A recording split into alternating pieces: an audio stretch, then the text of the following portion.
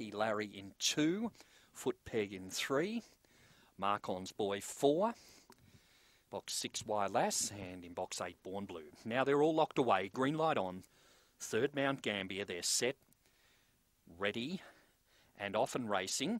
Fairly even line. Lass wins it early and lead settling down from Born Blue, who joins it on the outside. 2 away then came Foot Peg. Then came Capital K, Lucky Larry, and last of all Marcon's Boy. Off the back, Born Blue a couple in front. Lass in second placing, running on Foot Peg the outside, but around the home turn, it's Born Blue in front and clear up the straight, and Born Blue scores by 3. Second went to Foot Peg. Third went to Lass. In behind them then came Capital K and Lucky Larry, and Marcon's Boy would have been the last one in there. 23 and 60 the time recorded, roughly on race number 3.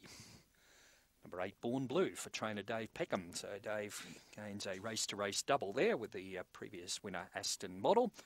Now makes it a double with the victory of Born Blue, scoring over number 3 Foot Peg, and third goes to number 6 Lass. 8, 3 and 6 after the running of race number 3 on the card. Number 1 got 4th, that was Capital K. So 8 Born Blue, the winner there. Born Blue for trainer Dave Peckham, trained by Dave. Winner a Blue Bitch, whelped in February 19 by Wormburner from Maximum Bella.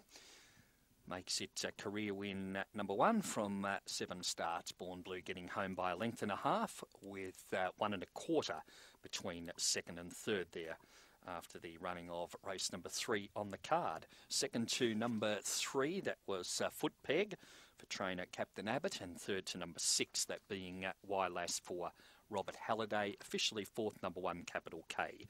8, 3, 6, 1, 23 and 58 was the time recorded, 23 and 58.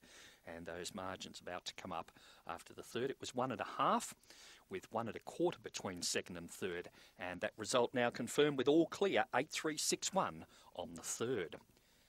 Takes